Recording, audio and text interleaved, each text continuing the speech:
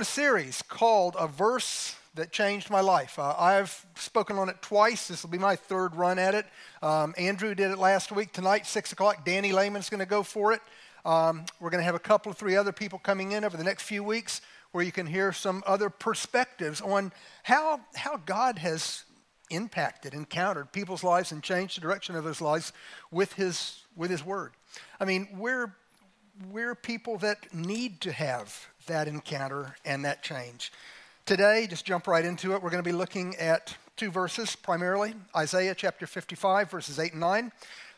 This is a little bit different than the past two times that I've shared on the verse that changed my life, because this is a verse, particularly these two verses, not only changed my life, but they are an ongoing aspect of change in my life, and I think they're supposed to be an ongoing aspect of change in everyone's life. Let's take a look. Isaiah chapter 55, verses 8 and 9 says, this is God speaking, "For my thoughts are not your thoughts, nor are your ways my ways, declares the Lord. For as the heavens are higher than the earth, so are my ways higher than your ways, and my thoughts higher than your thoughts."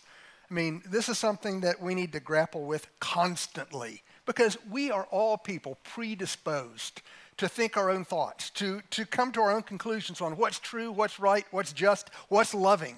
I mean, it's something that we have a hard time fighting because we've all got opinions. And today we can let everybody know what those opinions are, as we throw them out there on social media. I mean, it's been an amazing week, right? You've heard a lot of opinions on social media this week. A lot of opinions through the media. Supreme Court, of course, this week came down with a decision that overturned Roe versus Wade. So it has been in the news in terms of people talking about it back and forth. What was especially interesting, of course, is the concurring opinion by Clarence Thomas in that opinion, where he basically said we want to do away with substantive due process, which most people have thought of as a legal fiction since it was first introduced into jurisprudence, but it's the idea that there are due process rights that are not included in the Constitution that are actually substantively inherent in just being a good person. And so with that in mind, there were things that have been legalized over the years that didn't have a constitutional basis, but substantive due process was the procedure by which things like gay marriage and other things were identified. Now, I'm not looking to throw out these things in an echo chamber where everybody claps their hands and says, yay, yay, yay. I'm telling you today, these are not the big issues before us. These are not the major issues. These issues simply point to the bigger issue of who we are as a culture, of who we are as a people, of who we're supposed to be as followers of Jesus Christ. I mean, these are all minor things that are being determined as much as anything else by majority viewpoints, which we all tend to adhere to based upon how we were raised, what church we attend, based on what other people say. We are people who have a predisposition to go with the majority. We always have. It doesn't matter if you're a non-Christian or a Christian, you still have that predisposition to go with what majority viewpoints are. And what Isaiah 55, 8 and 9 is supposed to teach us is we don't go with the majority. We don't go with what's in our own silly heads. We go with the revelation that God has given us on what is true, what is real, what is right, what is wrong, what is love. I mean, this is where we're supposed to be coming from. This is how we're supposed to operate, and this is something that we've got to pick up constantly and use as a gauge to test where we are. I mean, it's something that I've talked about for a long time in my own thinking. I keep telling myself, I need to be a person, I need to be a man that lives by revelation and not by speculation. Because anything that comes from the Word of God is revelation. That's what the Bible is. The Bible is the revelation of God's truth, of reality. And anything that we come up with that runs contrary to what God has said is simply speculation. That's all it is.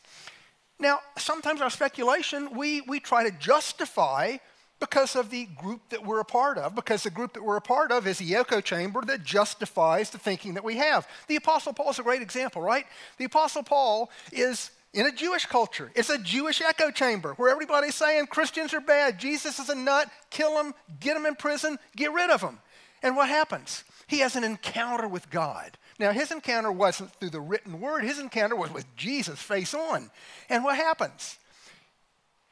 He's in a place with that encounter where he's got to be ready to rip himself apart from his family, from his friends, from everything he's been told is true and everything that he thought was just and right based on the revelation that came in from God. And he did. And in a way, that's how we're supposed to be. We're in a culture, we're in an age where that's not happening.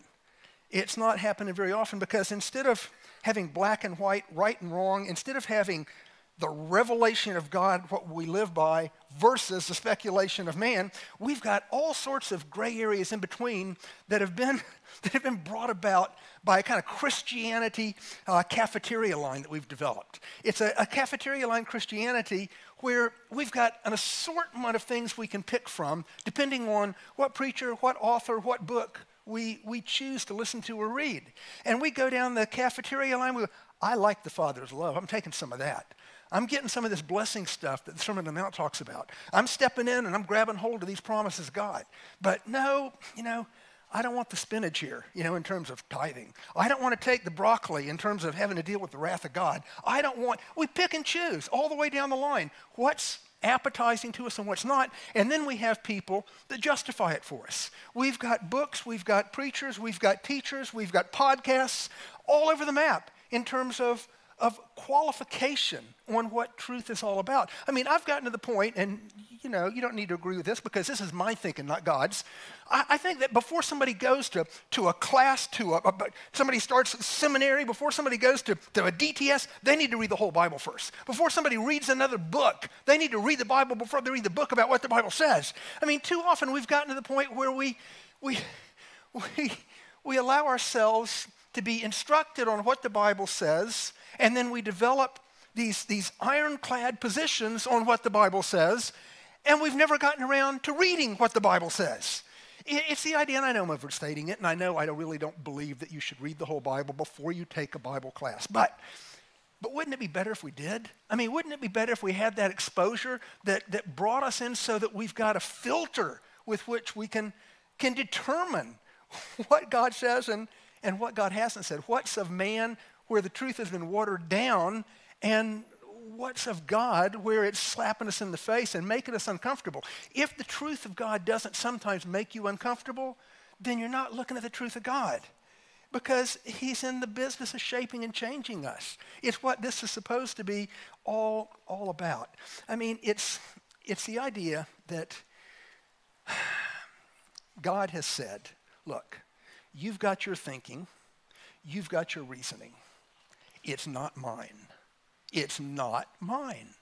Your natural thinking, my natural reasoning is not going to be the same as God's. God's comes in by revelation. Ours is what we create for ourselves. It's why we've got to be people that seek him. I mean, do a little word study sometime on seeking God, and look how often it comes up with that encouragement to seek him, to seek his face, to seek his voice, to seek what he has to say, to seek what he has to reveal. It's why that we're kind of big here in encouraging people to have daily quiet times, meaning daily times, every day, every single day, where you get your Bible out and you read your Bible for a period of time. Why? So that you can hear firsthand, see firsthand what God has revealed in his word. I mean, you can get those little Guidepost magazine clips or the little daily word, I forget what they're called, that we have out there sometimes at the table. Fine and good, but don't even read those until you've read the Bible. I mean, don't trust what other people say until you've looked for yourself at what the word actually says. Again, we just love our own thoughts so much, and we have trouble thinking that God couldn't agree with the way we think because we think we're so smart. Now, Andrew did a great job, I thought, last week, especially with that closing video where he had the earth and then the progression that came out as we finally got up to the black holes. I mean, it was just awe-inspiring, the bigness of God. And that's just like a teeny glimpse of the bigness of God and how much bigger he is than us in the way that we think. And yet we go through this process, intellectually decision-making, where we think that he thinks the way we think, just a little bit better. And he doesn't just think a little bit better. He says it's completely other than. We can't get it. We're not going to get it unless it comes by revelation. Other than that, otherwise, it's simply speculation. It's stuff that we've concocted and come up with ourselves. I mean, the next time, I heard Francis Chan say this one time. He said, the next time somebody comes up to you and says, do you want to know what I think about that? You need to say, no. It doesn't matter what you think about that. I don't care what you think about that. I don't care what I think about that. The only thing that matters is what God says about that. I mean, how much simpler would life be if we actually, I know, that's rude, but how much simpler would life be if we actually did get to the point where we just told people, I don't care what you think, because I don't even care what I think. The only thing that matters is what God thinks. I mean, talk about maintaining unity of the Holy Spirit. Would that give us a giant step in the right direction? I mean, I think so. I mean, tell somebody to show you chapter and verse where God has said that. I mean, there's a lot of areas where there's not chapter and verse. And then you just acknowledge, this is all speculation then, but we can have fun talking about it. It's the idea that we've got to get, I think, serious about it and understand that God revealed these two verses to let us know that it does make a difference. Let's look at Ecclesiastes chapter 5. Ecclesiastes chapter 5, verse 1 and 2. It says there, guard your steps as you go to the house of God and draw near to listen to God rather than to offer the sacrifice of fools, for they do not know they're doing evil. Do not be hasty in word or impulsive in thought to bring up a matter in the presence of God, for God is in heaven and you are on earth, therefore let your words be few. I mean, the idea is that we blather on and God says, you're a fool. You're a fool. If you want to just throw your opinions out, your ideas out, and continue to just talk, rather than listen to what I've got to say. I'm talking about God, not me. Listen to what the Word of God has to say. It's what makes all the difference in the world for us, instead of, again, offering the sacrifice of fools. I mean, again, I'm kind of soapbox today. It's the idea that we've got so many books out there offering new perspectives on Scripture, so many teachings out there that dispense with old interpretations for a more nuanced approach in keeping with today's culture, with the argument that we've got to approach these things differently in order to maintain relevance with the culture for today. The reality is the only relevance that matters is the revelation of God. Everything else is irrelevant. There's nothing relevant about trying to please a person. There's nothing relevant about trying to get somebody to come and sit still in a seat in here on Sunday by saying things that they're going to want to hear. That's not the idea. Now, you know, there needs to be kindness, there needs to be gentleness, there needs to be encouragement, there needs to be hope. Yes, all of that laid out. But the idea is, again, that we need to be people that understand that the only thing that is relevant are the things that touch on the big things that God wants us touching on, understanding that there's a bigger picture under which all the little things lie. And basically, what I'm getting to has been a soft opening. This is a soft opening for the bigger issue. The bigger issue is that we have in front of us heaven or hell. The bigger issue is that one of the big issues that God looks at that we're supposed to be concerned with is something called the wrath of God. He lays it out there in Scripture over 600 times. And it's something that we just let go of completely because, again, we're concerned that that's going to make us irrelevant. We're concerned that that's going to put people off. First two services, first time in a long time, we've had people walk out of the service. You know, it actually made me feel good. It used to happen all the time. And I'm thinking, what's going on here? But finally, I think we're hitting on what maybe the Holy Spirit wants to hit on as people start getting a little bit offended and leaving again. It's something, though, not looking for that. It's something, though, that we've got to focus our attention on. As I said, the issues for the day. Whether it's abortion, which, I mean, in my opinion, and I think can be extracted from the Word of God, is horrible, something that should not happen. I mean, you go on with sexual identity issues, other things. I've got my opinions on it based on Scripture, you do too. But I do not think those are the issues that we're supposed to live or die on. We're supposed to live or die on the eternity that lies before every person. We're supposed to live or die on whether somebody's going to heaven or hell. We're supposed to live or die on the idea that the wrath of God is there for everyone who rejects the gift that Jesus Christ made available from the cross and who has rejected following him in consequence of that salvation that was offered to us. Let's take a look at Isaiah 66:2. Isaiah 66:2 says, "For my hand made all these things. Thus all these things came into being, declares the Lord. But to this one I will look, to him who is humble and contrite of spirit and who trembles at my word." Okay, let's just stop there for a second on that. Tremble at my word. I mean, how often have we been told recently that we're supposed to tremble at the word of God, that we're supposed to have a fear of God? And when it is coming up, the fear of God is like, in my perspective, from my perspective, is sugar-coated when we're said, well, that just means have an awe of God, of his bigness. Yeah, have an awe of his bigness, a bigness that can send you to hell for eternity. I mean, that's something to be afraid of. It's something to fear. It's why we work out our salvation with fear and trembling. Not because it's a work salvation, but because as we work out our salvation, it's an evidence of whether we have been saved or not. It means that we have changed, that we have a new mind, a new heart, that things are going to happen in us differently than they did before.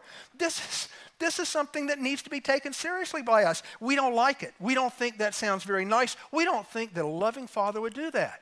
What do we have to do? We've got to change our definition of love to go along with the definition that God provides of love. We've got to go along with the definitions that he provides on who he is, what he does, and how we're to think. We've got to go along with Isaiah 55:8-9, where we acknowledge in humility that Isaiah 66:2 points to, in humility that says, God, I don't get it. It doesn't feel right to me, but I know my feelings are all messed up. I know that my thinking, apart from you, is all messed up.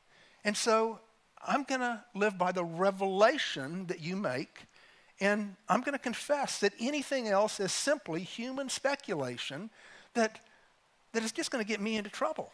And this is where he says this is what we do. We tremble at his word. We take it seriously. We intentionally go after those areas where we can change our minds about the way we've lived to line up with the way he says he wants us to live. I mean, what would happen? What would happen right now if this moment, you folks outside can't identify with this, but try to imagine it. You folks inside can imagine it more clearly. What would happen right now if suddenly 4 angels ripped the roof off the building here? They ripped the roof off the building, and God speaks in and says whatever he wants to say. He speaks down to us. Let's just take an example. He speaks out, I want you, my children, Livingstone's church. I want you, and he starts naming names. I want you to pursue the gifts of the Holy Spirit, especially that you may prophesy. How many of you would start getting really serious about pursuing the gifts of the Spirit, and especially that you may prophesy?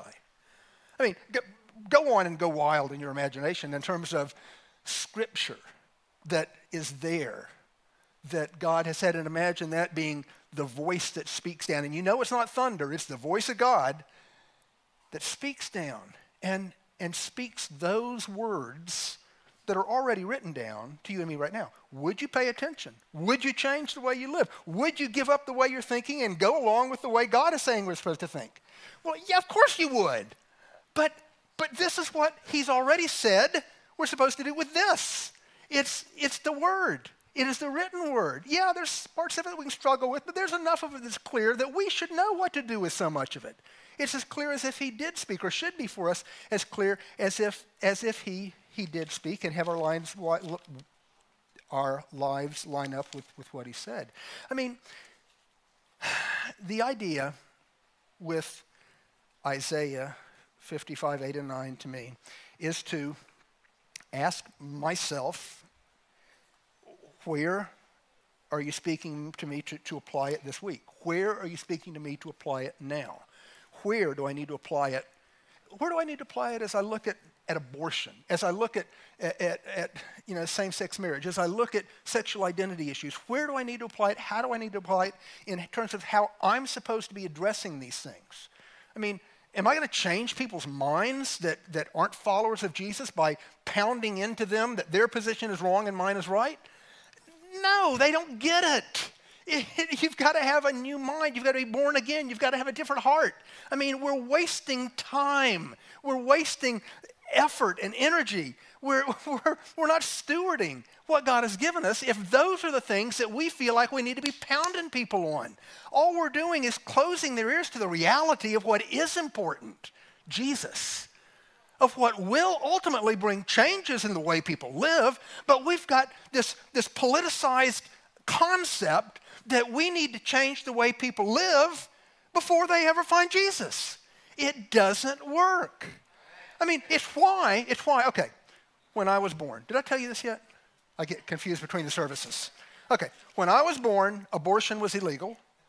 Marriage was seen as between a man and a woman only. It was ridiculous to think of anything else. Divorce was frowned upon and made very difficult by our legal system. Various views of sex and gender were viewed as mental disorders. Now, that was all in place up until 1974, actually, with the mental disorders. Okay, so what happened?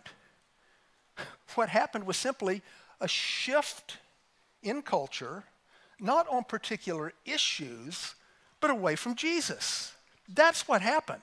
And now we've got this screwed up idea that if we can just get everybody to shift back on the issues, Jesus is going to be happy. I don't think Jesus cares. I think what he wants to see are people saved, coming to him, and then the issues get straightened out. I mean, we're getting things so backwards. I'm sorry. We're getting things so messed up with this. We're getting it all backwards in terms of how we're supposed to let no impure word. Okay, no, not kidding. I need to not do that. It's the idea. The idea is that he wants the focus on the things that we're to focus on, and I think the enemy is having a heyday. As Christians turn to hate, as they turn to ridicule, as they turn to all sorts of, again, politicized methods to try to get some kind of feel-good society in place, that is a farce. I mean, that's why between the time I was born and today, we're in the situation that we're in as a culture.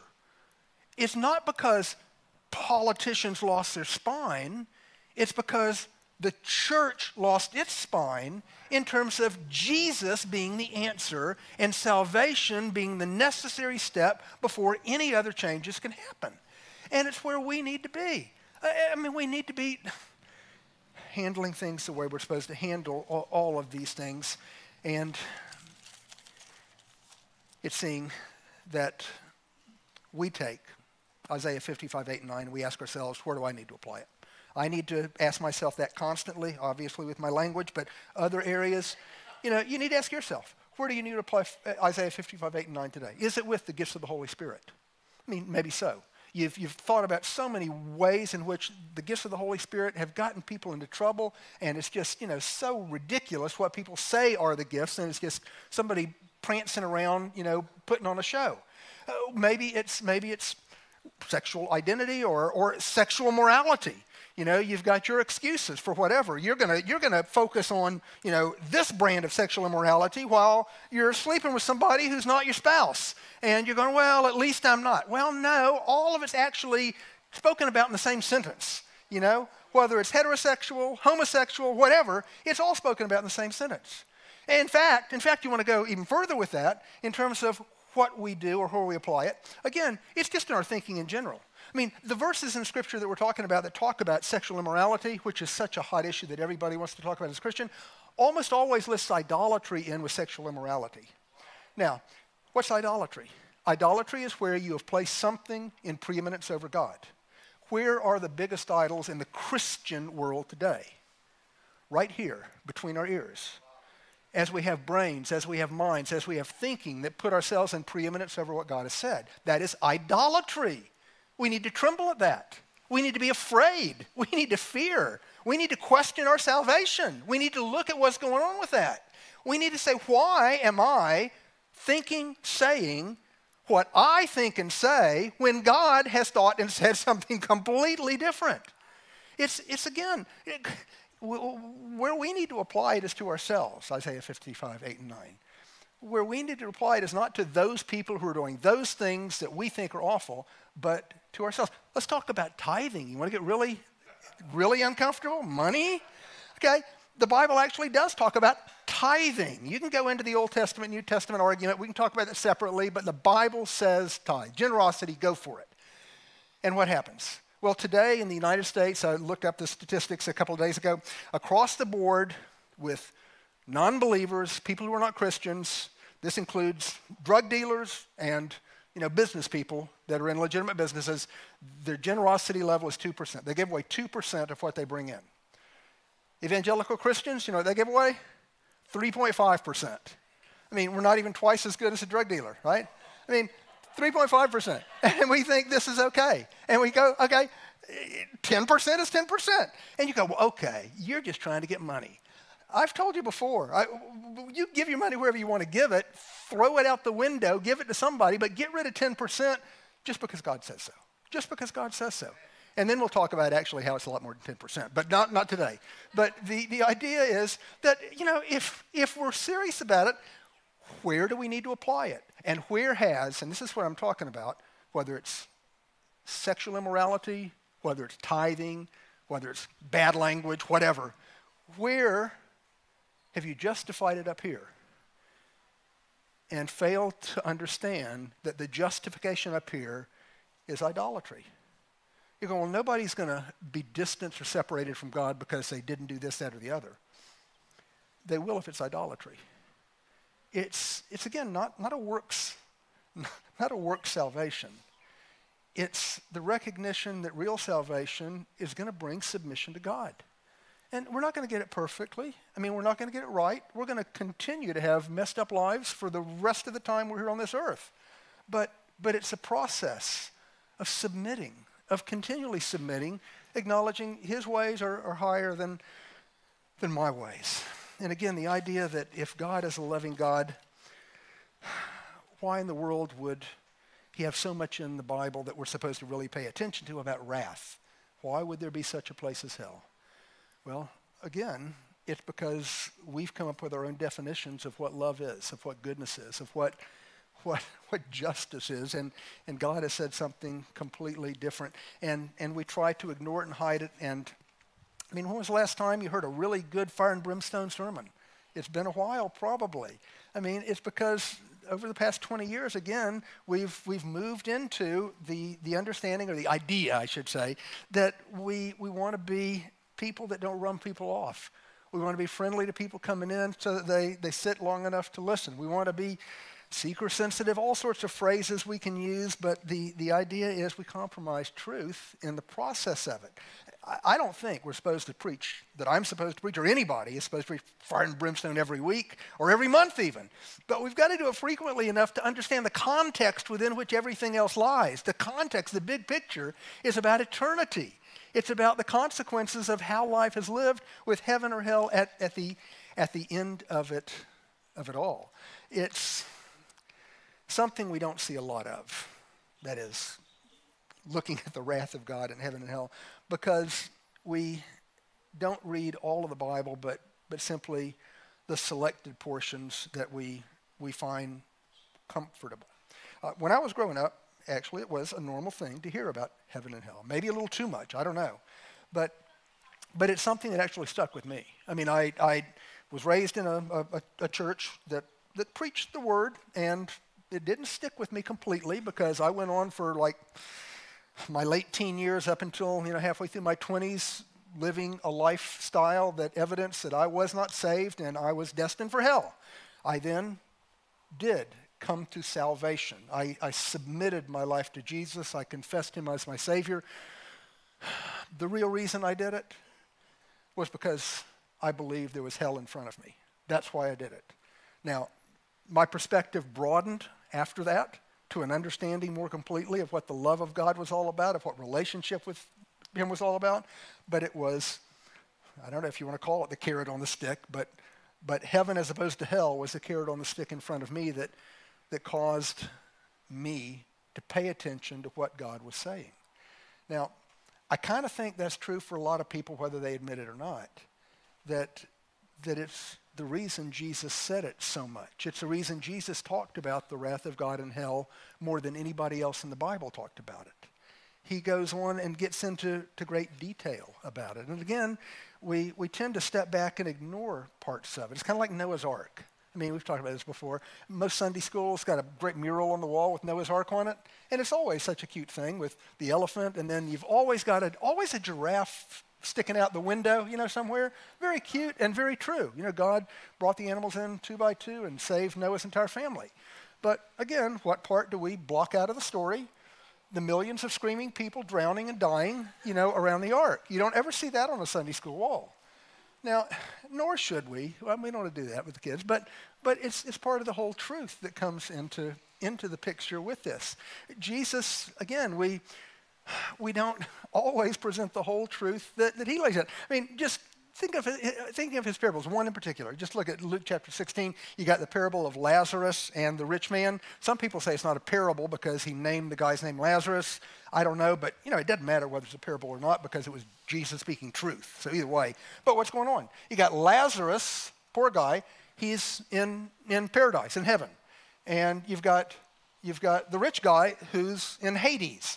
And the rich guy is in flames and in torment, and he's asking for a drop of water to be placed on his tongue. Send Lazarus over and let him drop the water on my tongue. And he's told, can't happen. There's too big a gap between the two. That gap can never be spanned. And Jesus is telling this story to do what? To get our attention. To get our attention of heaven and hell. To get our attention of an eternal destiny that cannot be bridged. To get our attention with the understanding that the determination of the location, heaven or hell, is one that's made in this life and is irrevocable once we get into this life, once we pass through this life. Now, the one thing that strikes me, and maybe it struck you before too, is here we are 2,000 some odd years down the road, and assuming that wasn't a parable, that rich guy is still wanting that drop of water, and he's never gotten it. And he never will. And he's only 2,000 some odd years into eternity. I mean, have you ever pondered eternity? If you want to wake yourself up with, trembles at night, think about what eternity is really all about. So, again, but what about love? Well, assuming that the wrath of God and the judgment of God is true, the most loving thing we can do is warn people against these things. The most loving thing that the Father does, that Jesus did, is to warn us against it. Let's look, though, at what God has said about it. Have you read Nahum lately? Nahum? Chapter 1, verses 2 to 6. Let's look at it. A jealous and avenging God is the Lord. This is God describing himself. He's a jealous and avenging God. The Lord is avenging and wrathful. The Lord takes vengeance on his adversaries and he reserves wrath for his enemies. The Lord is slow to anger. This is the good news for us. The Lord is slow to anger and great in power, and the Lord will by no means leave the guilty unpunished. And whirlwind and storm is his way, and clouds are the dust beneath his feet. He rebukes the sea and makes it dry. He dries up all the rivers. Bashan and Carmel wither. The blossoms of Lebanon wither. Mountains quake because of him, and the hills dissolve. Indeed, the earth is upheaved by his presence, the world and all its inhabitants in it. Who can stand before his indignation? Who can endure the burning of his anger? His wrath is poured out like fire, and the rocks are broken up by him. Horrible. Sounds bad. And some people, many people, will go, that's Old Testament. That's Old Testament. God's different now. Jesus changed everything. Jesus did change everything, but not God's disposition towards unrighteousness and sin. So let's real quickly look at some New Testament verses just to make sure he's the same in the New Testament that he was in the Old. Romans chapter 2, verses 4 to 8. Romans 2, 4 to 8. Or do you think lightly of the riches of his kindness and tolerance and patience, not knowing that the kindness of God leads you to repentance, but because of your stubbornness and unrepentant heart, you are storing up wrath for yourself in the day of wrath and revelation of the righteous judgment of God, who will render to each person according to his deeds, to those who by perseverance in doing good seek for glory and honor and immortality, eternal life, but to those who are selfishly ambitious and do not obey the truth, but obey unrighteousness, wrath, and indignation. Now again, you look at that and go, that's scary, but it sounds like that's talking about works righteousness, which I've been told isn't something that we need to be concerned about because we're saved by grace through faith. Yes, absolutely. We are saved by grace through by grace through faith. The idea here, and we're going to look at one other section of Scripture on this too, is that this is something that speaks to people who reject Jesus. But again, this is something to people who, some people, I hope none are here, that think they have Jesus, but they've continued to live as they have chosen to live because they've followed the idol of their minds, and in truth, they have gone through some form of acceptance and not the reality. This is why Paul says to work out our salvation with fear and trembling. You go, well, can't I ever be sure? Yeah, you can. God wants us to have that assurance of our salvation. Read 1 John. But the idea is that if your life is no different now than it was before you claimed to be a Christian, then there's reason to question what actually happened, or if anything actually did happen. And this is the most loving thing that I can say or that anybody can say to you, to make sure what the situation is in which you find yourself. And, well, I'm running out of time here. Revelation chapter 21. Let's look at it anyway. Revelation chapter 21, 1-8 says, "Then I saw a new heaven and a new earth, for the first heaven and the first earth passed away, and there is no longer any sea. And I saw the holy city, New Jerusalem, coming down out of heaven from God, made ready as a bride adorned for her husband. And I heard a loud voice from the throne saying, 'Behold, the tabernacle of God is among men, and he will dwell among them, and they shall be his people. And God himself will be among them, and he will wipe away every tear from their eyes. And there will no longer be any death. There will no longer be any mourning or crying or pain. The first things have passed away.' And he who sits on the throne said, 'Behold, I am making all things new.' And he said, 'Write, for these words are faithful and true.' Then he said to me, 'It is done. I'm the Alpha and the Omega, the beginning and the end. I will give to the one who thirsts from the spring of water of life without cost. He who overcomes will inherit these things, and I will be his God, and he will be my son.' And here's the divine conjunction, but for the cowardly and unbelieving and abominable and murderers and sexually immoral persons and sorcerers and idolaters and all liars, their parts will be in the lake that burns with fire and brimstone, which is the second death." This is the New Testament. This is the same as the Old Testament. This is a God who is loving and good, who is holy and wants justice. And it's something that is uncomfortable. And it's something that at the same time, no matter how uncomfortable we find it, is something we need to accept. You know, it's the idea we have so often is, as we look at the Old Testament, we think that because God has not shown up throwing fireballs of tar down to the earth like he did in Sodom and Gomorrah, that it must be that God isn't true, the Bible isn't true, or God just to change his mind doesn't care anymore. And the reality is, no, he's patient, he's kind, he's waiting. He said that. He revealed to us that that's the attitude that he has, so that we choose life, so that we choose Jesus, so that we choose heaven. I mean, there are a lot of questions that I know you could ask about heaven and hell. I can't answer all those questions. The Bible, though, the Bible tells us all that we need to know about heaven and hell and the wrath of God. It does not tell us all that we want to know, but it tells us all that we need to know. And so, again, go back to Isaiah 55, 8 and 9. You go, well, I need to know more than that. No, you don't. God has given you all that you need to know. He's given us all that we need to know. And we're supposed to be people that deal with that. I mean, in the final analysis, as we look to eternal life, everyone has two options. Option number one, stay like you are and go to hell. Option number two, go to Jesus now. Go to Jesus now. It's as simple as that, really. It's all that's really required for us, and the idea for us is that we need to respond that way. Peter preached on the day of Pentecost as the Holy Spirit falls, as the Holy Spirit made clear to him things that he'd been taught by Jesus before the Holy Spirit came.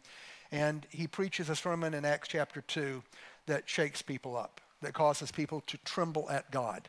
And maybe we've got all of his sermon there, maybe it's only part of his sermon, but what we do see is that people responded to his sermon in Acts chapter 2, verse 37 by saying, hey, what shall we do? What shall we do? And in Acts 2:38, he said, this is what you do.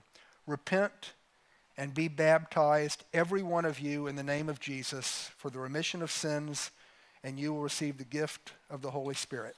What we see is that we are to be people who believe and receive Jesus. We're to turn from sin, and the biggest one is from our own patterns of thinking and following our own sense of right, wrong, and what's rational and reasonable. And we submit to God, and we get water baptized. Now, there are some of you here today, some of you online perhaps, where the thing that needs to be done is decide what you're going to do with Jesus. Now, okay, for a minute, forget about Christianity or Christians. It's not about Christians. Most of us are jerks. It's not about Christianity as a whole. It's about Jesus. It's about what are you going to do with Jesus? And then from that, there comes then an opening up with a softening of heart, a new mind that enables you to step into the greater fullness of what God has in terms of following Jesus. Now, for those of you that have already received Jesus, if you've been baptized and you're in the place where you're moving ahead with that following of Jesus, if you are someone who has received Jesus as Savior, but you have not been water baptized, then I would go so far as to say you're not a follower of Jesus. I'm not saying you're not saved. I'm not saying you're going to hell, but you're not a follower of Jesus. Because baptism is the first thing that we see in Acts. Baptism is the first thing Jesus did before he started his ministry. He got baptized himself. He humbled himself for baptism. Peter said, get yourselves baptized. And for you, if you've been putting it off, if you thought, I'm too old, I've gone past what I needed to do, I should have done it when I was younger, but I'm not going to humiliate myself now because I don't want to step into that, then you need to. You need to. Take your first step of following Jesus. You can do it today. It's not too late. Yeah, you'll get your clothes wet. Big deal. It's again, get the big picture perspective on this. Understand what we're talking about and what's at stake. It's about an eternity with God. I mean, I'm going to be quiet now, but it's so silly. I'm 66 years old. Okay, some of you are older. A lot of you are older than that. Some of you are younger than that. But the idea is this. We think in this narrow span of time that we've lived that we have had enough experiences and we've been able to think through things in sufficient measure where we can come up with things that cause us not to follow or believe what God has said. I mean, think about that. The enormity of the eternal creator of the universe, and we're putting ourselves up there where we can dare to even question what he has to say. God uses the word. It's foolishness. It's foolishness. Father, we thank you for your patience with us, for your love for us, for the revelation of your word. We thank you for your Holy Spirit. And we ask you today, I ask you today, continue, Holy Spirit, to change me, to enable me to take Isaiah 55, 8, and 9, and to just admit that there are areas where I've got to let go and submit because your ways are higher than my ways and your thinking is higher than my thinking. I ask that you'd move in power amongst all of us this week, Holy Spirit, as you enable us to go through that process of transformation. And we ask it in Jesus' name. Amen.